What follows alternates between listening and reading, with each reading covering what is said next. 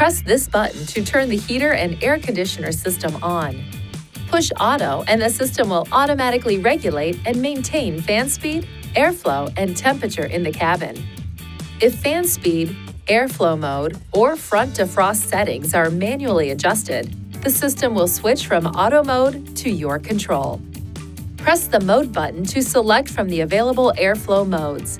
This icon indicates air will flow from the front defroster and the foot outlets.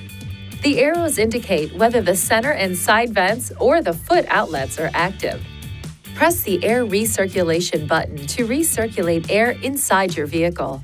This increases AC efficiency and helps to block outside odors. Press the button off to draw in fresh outside air, improving your vehicle's defogging performance.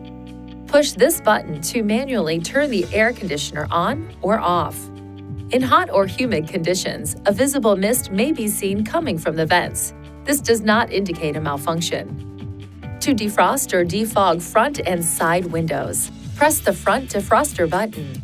The indicator light on the AC button may also illuminate because the AC compressor is activated to help dry the air and improve window clearing performance. The air can still be fully warmed with the AC activated.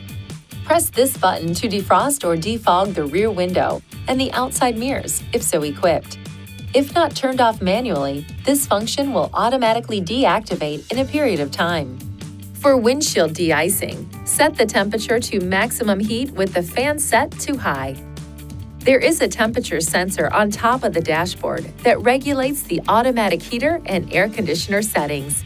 Please keep this area clear of papers and other materials.